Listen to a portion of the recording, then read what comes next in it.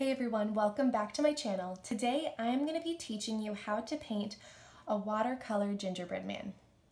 Let's get started. So to start out, I have already sketched out my gingerbread man.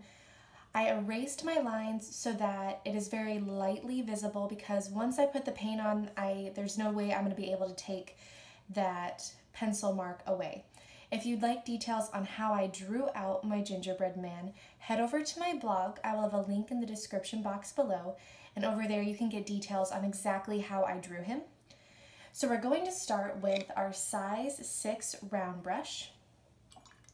And for this painting, we are only going to be using 2 colors. We are going to be using brown and we are going to be using white.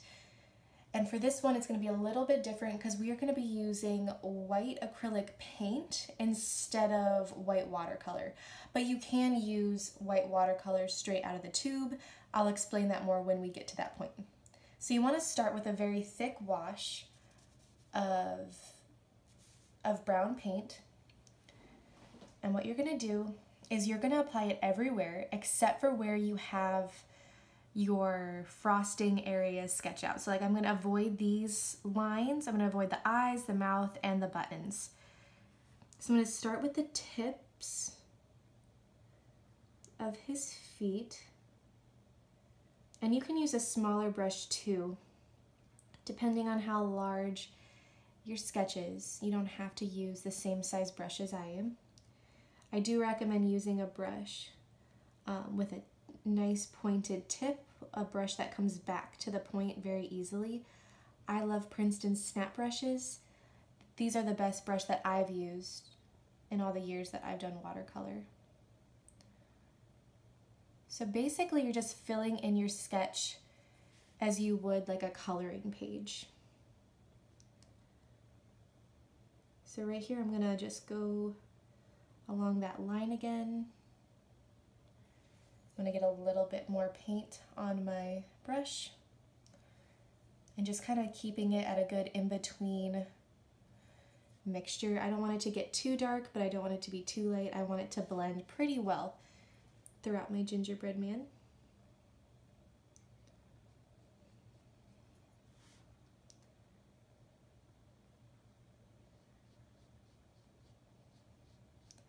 You can always re-go over a section just to keep it wet.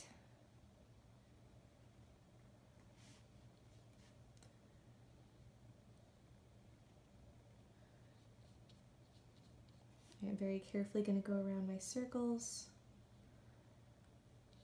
little button area.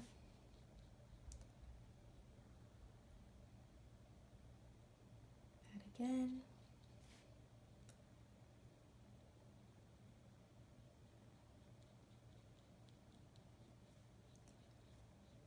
I'm going to get a little bit more paint on my brush. And I'm dabbing off any extra water that's on my brush so that when I'm bringing it back to my painting, it's not just pooling water everywhere. Right, so I'm going to finish this area down here first before I move up into the head.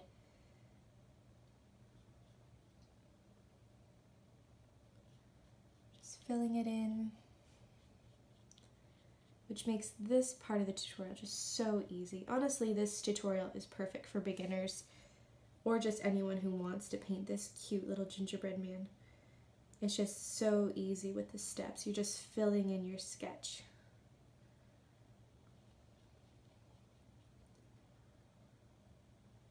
Right.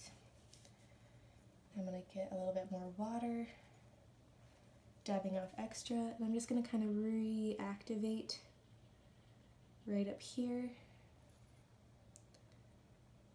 just so it doesn't look a little too weird when I go back in. Just kind of pulling this over, and I'm going to get more brown paint back on my brush. And the better quality paper you have, the longer your paint is going to stay wet. So that is something to consider when you're buying your paper. And don't worry if you do get weird blooms with your paint. You can just go back over it with a single layer and cover up those blooms if you don't like how that looks. So I'm going to very carefully go around his eye.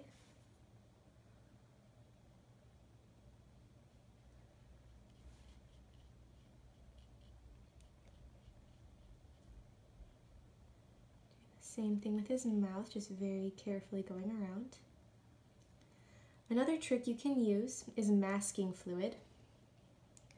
With masking fluid, you just cover the spaces that you want to stay white, and then you can paint over that masking fluid, you can touch it, and then it'll preserve that space. And all you have to do is peel the masking fluid off, and you have a nice, clean white space underneath to paint or do whatever you want to in that space with. If you want to leave it white, it's a very nice tip. I love using masking fluid.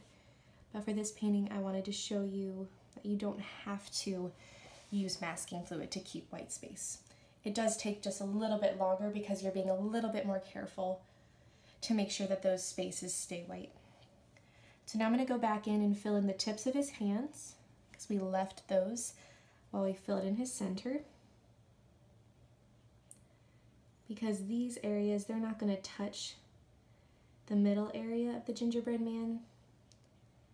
So we can apply this without having to worry about blending. It'll just save us some ease of making sure everything stays wet.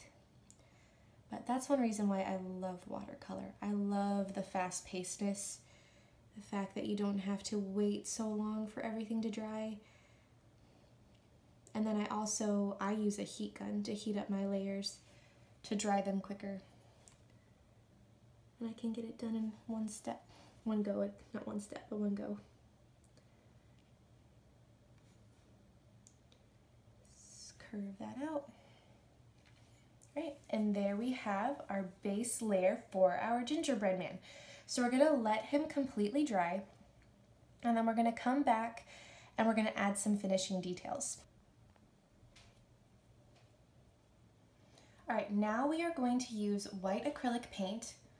You can also use white gouache, or you can use white watercolor straight out of the tube without watering it down, because with this step we want it to be very thick.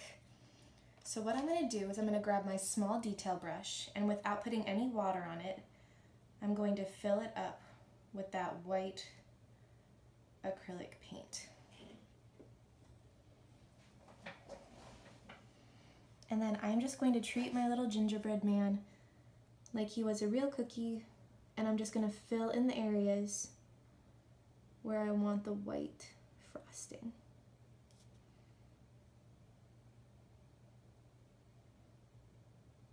And you're just going to fill it all in.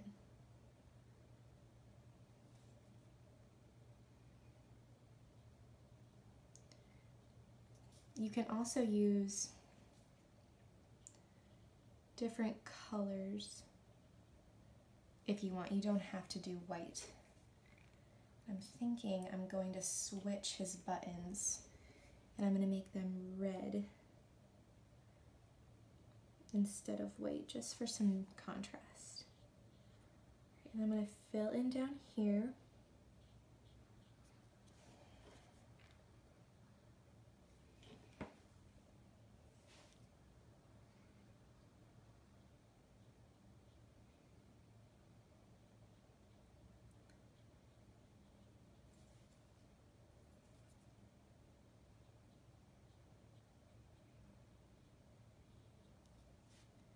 You can also use a white gel pen, especially if you left the areas white like we did. You don't have to have this paint. I have noticed though, if you use a white gel pen and try to put it over the watercolor, at least the kind I got, did not work as well as I was hoping. They ended up just kind of picking up the paint and turning into an off-white color of whatever I had painted beneath. But for this, a white gel pen would work well.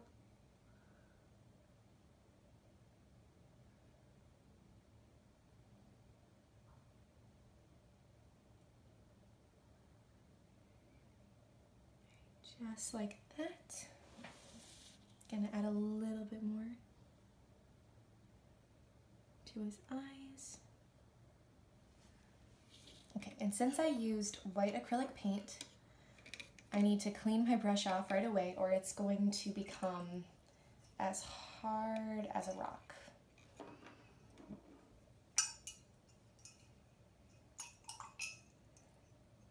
And then once you clean off your brush, even if the paint is still wet, we're gonna dip back in to our brown paint mixture. And what we're gonna do is we're gonna create some shadows. So even if your paint's still wet, just very lightly with the tip of your brush, kind of go around, not the whole eye, but just the right side kind of curved to give it a shadow so it doesn't look just flat.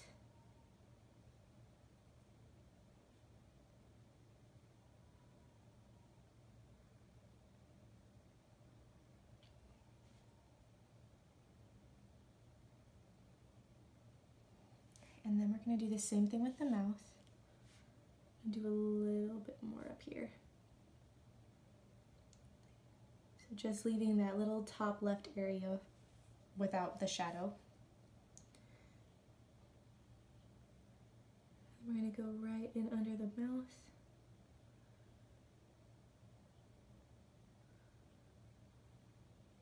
Like that.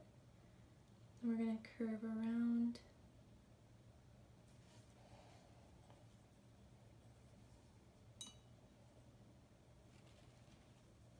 And we're going to do just a little bit more around the mouth. Just making sure none of my paint is going to dip off.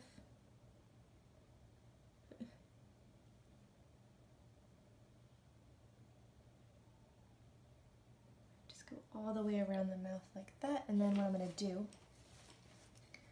clean my brush. And I'm just going to blend. Since my white acrylic paint is still wet, I'm just going to blend that a little bit.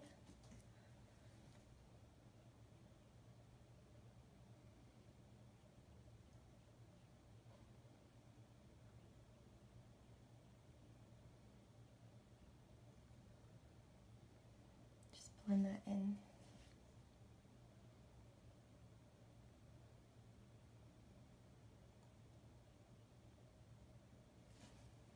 To give it a little bit of a shadow. I got a little bit more brown in the whites, so what I'm going to do, I'm going to go back into my white acrylic paint, and I'm just going to add some fresh white right on top of that, and just freshen that up. And then I'm going to clean my brush.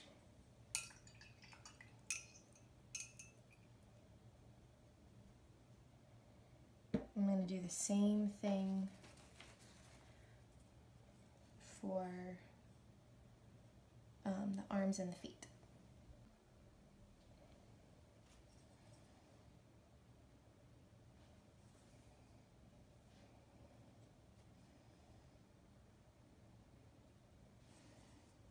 So just very gently I'm going to add it down here, right around the rim. Not too much, just enough to make it look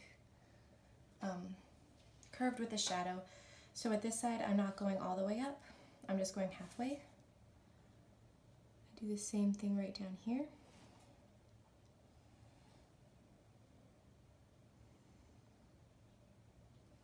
And same right there.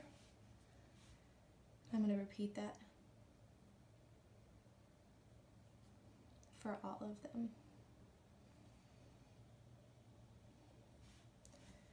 You're going to want the one that's closer to the inside.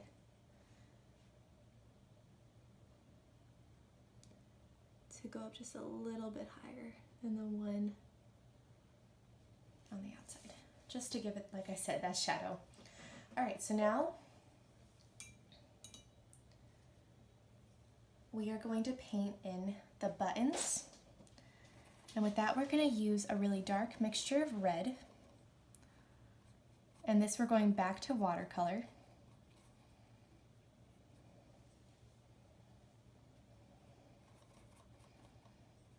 So just mix together a really dark mixture and then just go in and fill in those circles.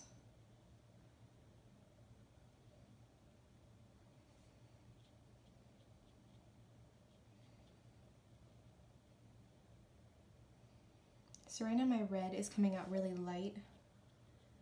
I'm going to add more pigment to my mixture because I do not want them to be this light. I want it to be very, very dark. And if you feel like just adding more pigment isn't really working, it's too watered down, just let this layer dry. And then you can come back in with a darker coat. No matter what, if you add more layers, it's going to get darker.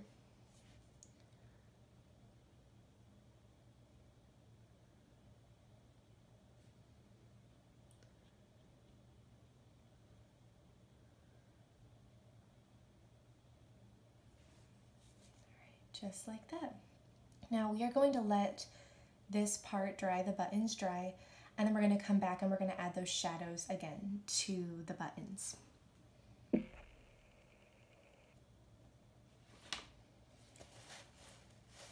So now we're going to add the shadow lines to the buttons, just how we did it before. We're just going to take some of the darker brown paint mixture on our brush, and we're just going to curve around the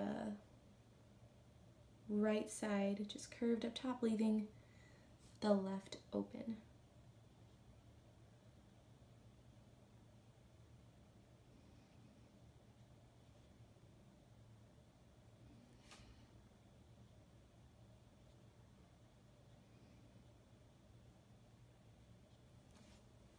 There you go.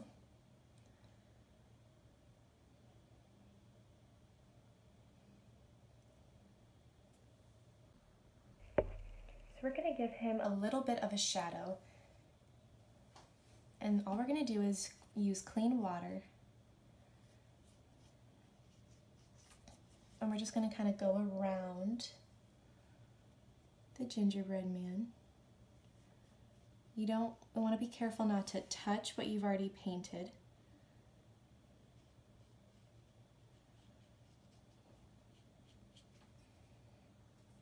Just using clean water, just drag it all the way around.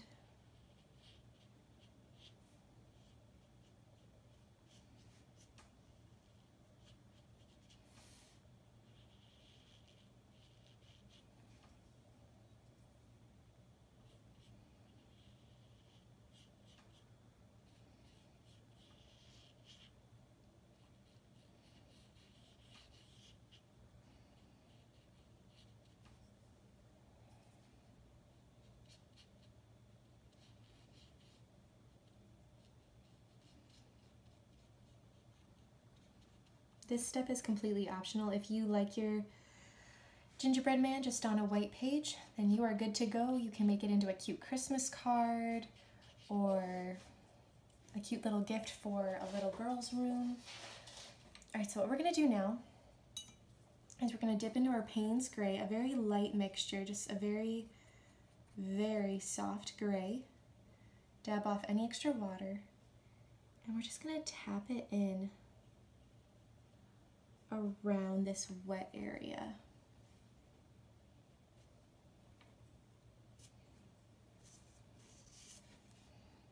Just to give it a nice background shadow. Just because I like having that depth instead of just having it on a white page.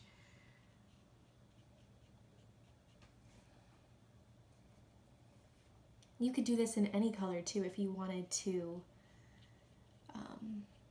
have a cute red background or a green background to really contrast with the red buttons to make it very Christmassy. You could totally do that. Instead of just doing gray, you could make it more of a festive theme. going around. Over here it already really dried, so I'm going to take more water. Just going to activate this area. Being very careful not to touch my already in place gingerbread man. Just kind of going in like that, dragging that up and around.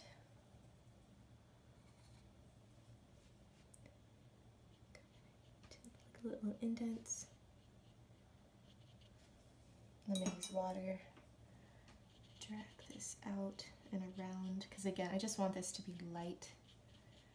You don't need to fill in the entire wet area. So what I'm going to do, I'm going to take my larger brush and I'm going to go all around it like in a square. And I'm going to blend it out so it doesn't look like we have a little gray egg surrounding our gingerbread man. It'll really blend out into the clean water instead of giving it a sharp border.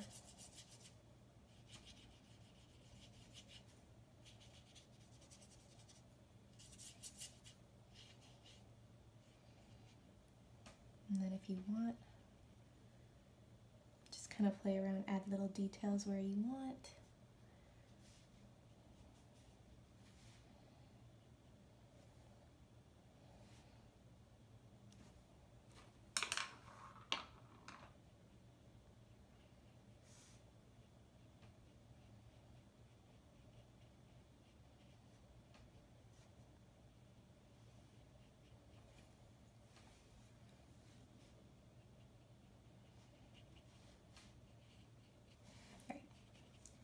All right, and then there you go. We have a nice little background. And then I'm going to show you one more step. Once this dries, I'm going to add splatter over the entire page just to kind of finish it off and give it a cute Christmassy look, in my opinion. But again, it's optional. If you like it the way it is, then you are good to go.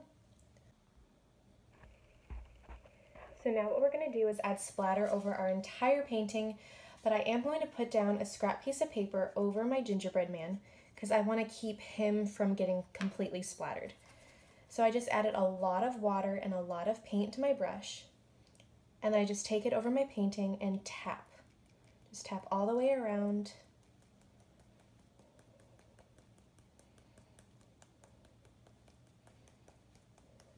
And there you go. And then I like to check.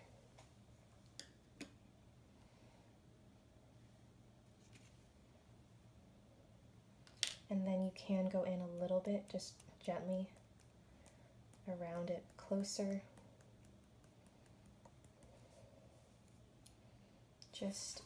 This is optional, because if you really don't want to get your little guy splattered. But there we go. And there you have a cute gingerbread man with watercolors.